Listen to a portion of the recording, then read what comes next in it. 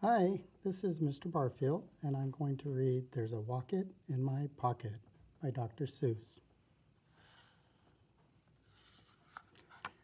Did you ever have the feeling there's a wasket in your basket?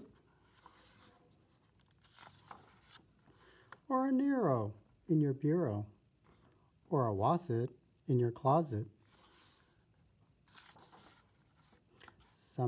Sometimes I feel quite certain there's a jertin in the curtain. Sometimes I have the feeling there's a zlock behind the clock. And that Zelf up on that shelf, I have talked to him myself.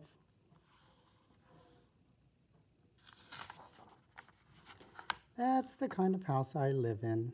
There's a nink in the sink and a zamp in the lamp, and they're rather nice, I think. Some of them are very friendly, like the yacht in the pot, but that yodel in the bottle, some are friendly, some are not. I like the Zabel on the table and the Gare under the chair, but that Bofa on the sofa, well, I wish he wasn't there. All those nubbards in the cupboards, they're good fun to have about, but that noothbrush on my toothbrush, him I could do without. The only one I'm really scared of is that Vug under the rug. And that Quimney up the chimney, I do not like him, not at all. And it makes me all sort of nervous when the Zal scoots down the hall.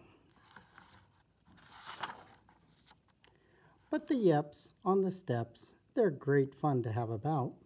And so are many, many other friends that I have found. Like the Teller and the Neller and the Geller and the Deller and the Beller and the Weller and the Zeller in the cellar.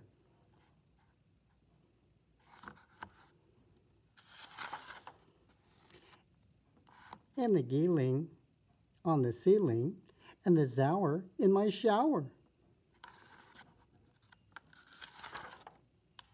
And the Zillow on my pillow. I don't care if you believe it. That's the kind of house I live in, and I hope we never leave it. The end.